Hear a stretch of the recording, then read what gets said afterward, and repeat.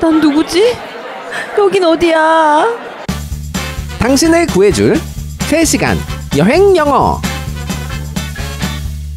108페이지. 이것 좀 주세요. 서비스 요청하기.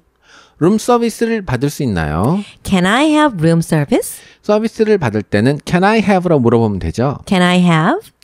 Can I have 이후에 룸 서비스를 원하면 Can I have a room service? Can I have room service? Can I have room service?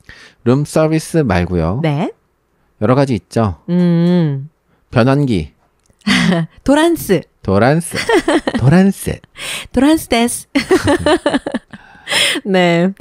룸 서비스 말고 이번에는 변환기는요. converter.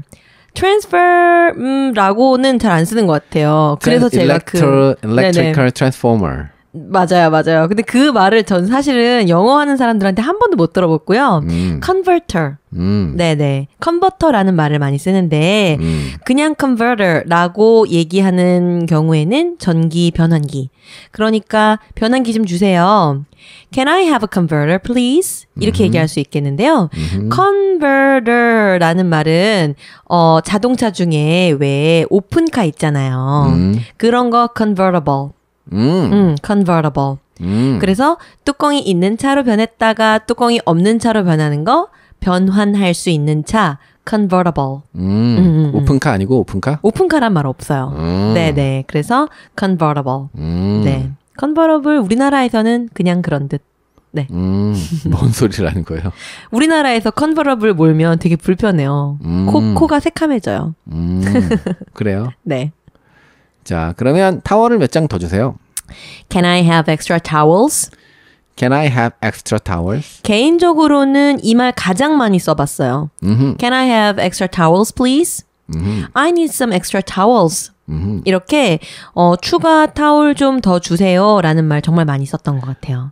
특히 수영장이 있거나 혹은 해변에 있는 호텔이라면 네. 엑스트라 타월이 많이 필요하죠. 비싼 호텔은 이거 그냥 군소리 없이 주는데 이거 타월 줄 때마다 돈 더 내는 곳도 있었던 것 같아요. 그런 호텔도 있죠. 네.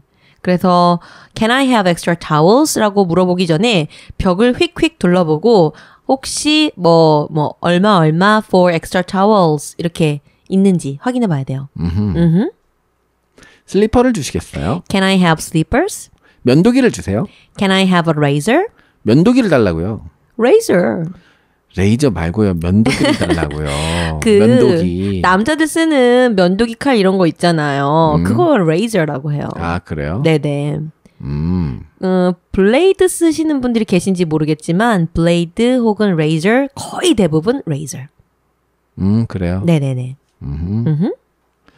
자, 추가의 침대를 주시겠어요? Can I have an extra bed, please? Extra bed, please. Extra pillow, please. Extra blanket, please. 이런 거. 기내에서도 한번 쓴 적이 있었잖아요. Can I have extra pillows, please? 이런 거 있었죠. 예를 들어서 꼬맹이들을 잔뜩 데리고 간 여행지였다면 extra bed, extra blanket, extra pillow 이런 거 필요할 거예요. 엑스트라 bed는요? 엑스트라 차지가 붙죠? 그쵸. 네, 그렇다고요. 네, 그 다음에 뭐 말씀하실 줄 알았어요. 자, 그러면 요청하기 배운 김에 페이지를 넘겨서 Okay. 가방을 좀 보관해 주실 수 있나요? Can you keep my baggage before check-in? 자, 이 표현에서 핵심은요. Keep my baggage. Keep my baggage. Keep my baggage. Keep my baggage. 앞서도 얘기했다시피 네. 도착을 일찍 했을 때 네네네. 처음에는 일단 early check-in도 알아보고요. Early check-in available?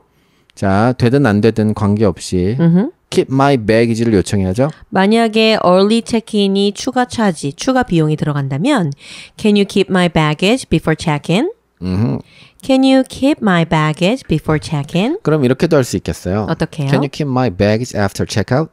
아, 그것도 가능하겠다. After check-out 한 이후에 아하. 짐을 맡아주세요. Can you keep my baggage after check-out? 나 여행을 좀 더 둘러보고 올 건데 Can you keep my baggage after check-out? Can you keep my baggage는 뭔가 가지고 있어 주세요, 보관해 주세요니까 keep 띠리리 이러면 다 가능하겠네요.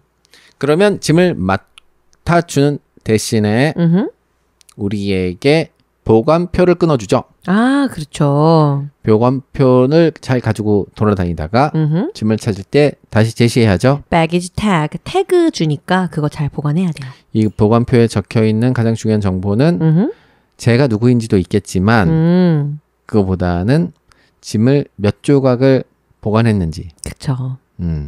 나는 분명 5조각을 보관시켰는데 돌아와서 보니 4조각만 돌려줘. 아, 누가 한 조각 꿀꺽? 내 한 조각 어디 갔어요?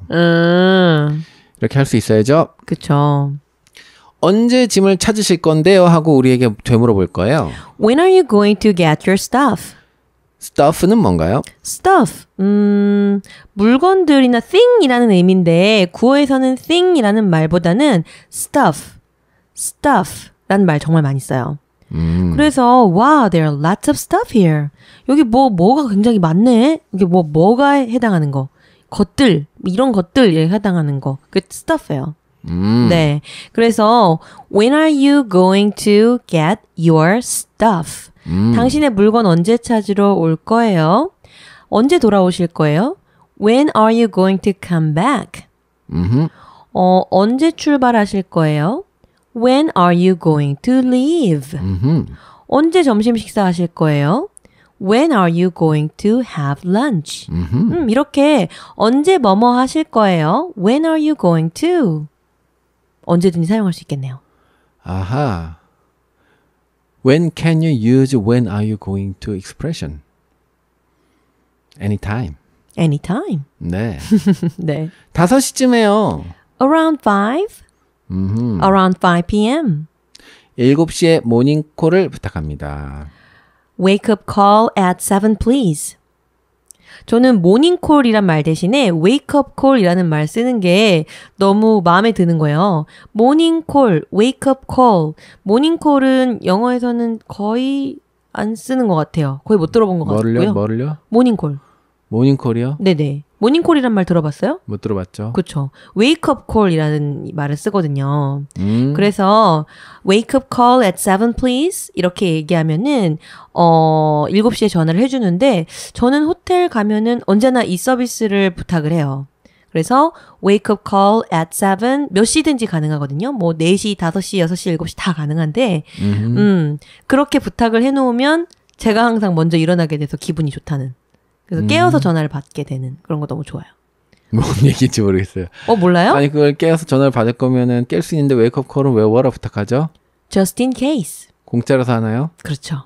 네. 있어 보이잖아요. Wake up call at 7 please 하고 커피 마시면서 기다리고 있는 거예요. 전화 하나나. 그래요? 그러면 네. wake up call at 7 and 8 and 9 and 10 please? 아유 그런 말이 안 되죠. 말도 안 되죠? 네. 그러니까요. 세탁 부탁해요. Laundry please. Laundry please. Laundry please. 사람이 받으러 오겠죠? 그쵸. I need to get the laundry service please. 이렇게 얘기해도 되고요. 정말 그냥 전화해서 laundry please 그러면 누군가를 보내주겠다라고 이야기를 해주겠죠. 라운드리용 플라스틱 백이 있는 경우가 있어요. 그쵸.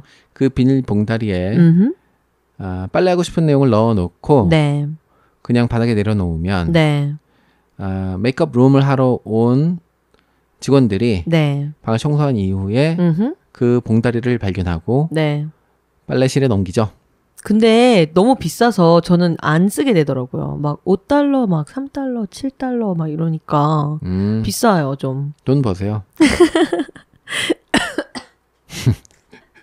속상해요? 왜 그래요? 이렇게 택시를 불러주세요. Call a taxi please. Call a taxi please. Call a cab please. Call a cab please. 둘 다 택시, cab. 자, 여기까지 여러 가지 호텔에서 요청하기 서비스 요청하기 이제 뭐든지 요청할 수 있어요. See you next time.